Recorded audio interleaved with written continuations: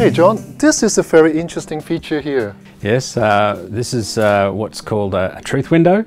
So traditionally, homes of this nature, straw bale cob houses, they like to show off the fact that it's made of straw. Yeah. And given that we have a passive house which is completely airtight and obviously watertight, we put the window on the outside of the house, normally they're inside.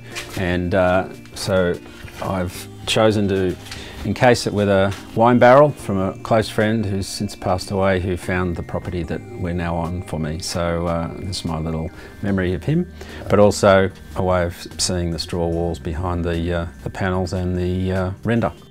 Is it what the cows eat? Yes, it's dry straw, there's no husks, there's no seeds, so there's no attraction for mice or anything like that. So it's dried and clean straw, not hay. Wow, and this is what it looks in flesh.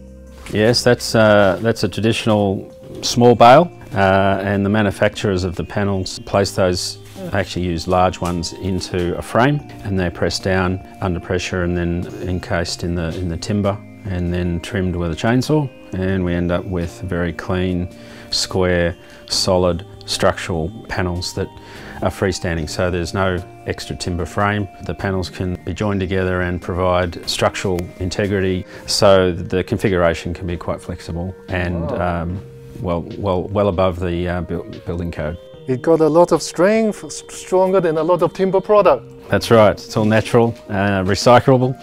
Hopefully we don't have to recycle it. Yeah, and low carbon footprint. Absolutely. Well, it's waste straw, so all the good stuff's been taken off it and dried out. The panels and the straw came from Wagga Wagga.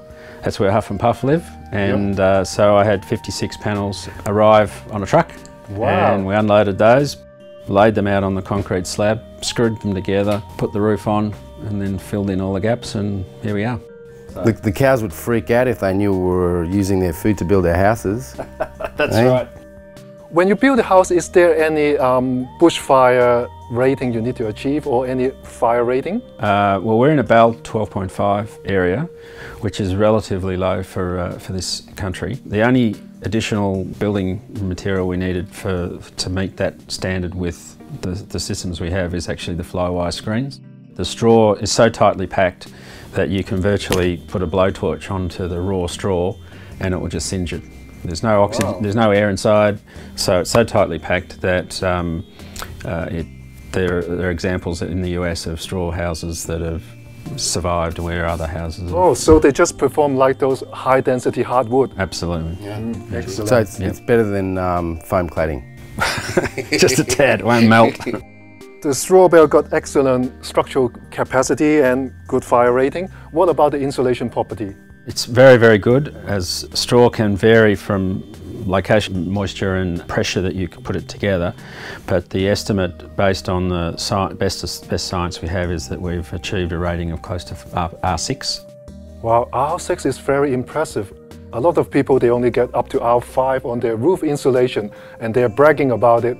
And for now, we've got a straw bale wall with a built-in R6, which is roughly around 34 in imperial unit. Wow, it's excellent performance.